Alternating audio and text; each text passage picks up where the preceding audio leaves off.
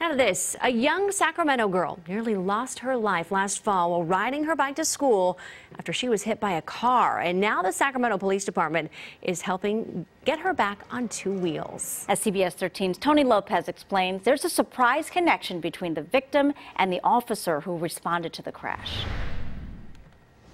Here you go, here's your new bike. Sacramento police officer Corey Johnson presents a brand new bicycle and helmet to 12-year-old Elena Wong. I'll let you put it on. Last October, Elena was struck by a car and nearly killed near William Land Park. I was riding my bike to school. Fortunately, she was wearing a helmet. The doctor said I would have died without the helmet. Corey is the detective who investigated the serious crash. It's a little girl on a bicycle hit by a vehicle, and that's just one that you don't really want to go to. You got homework? Yeah. Turns out, Corey had actually met Elena and her mom about a year earlier at a school bicycle safety event. When Detective Johnson came to the hospital to interview her after the accident, I recognized him right away as the officer that gave her the helmet that she was wearing that day. I saw the helmet and I was like, man, that looks like one of the helmets that I give out.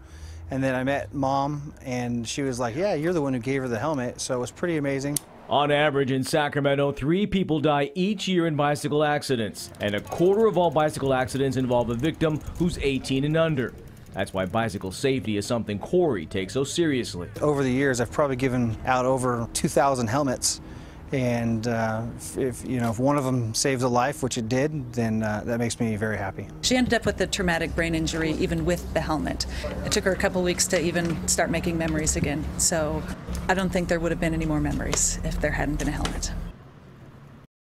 Wow, so glad she is okay. Money for the bicycle helmet giveaways comes from a state's traffic safety grant, but that funding just recently expired. So investigators determined the driver in Elena's crash was not at fault.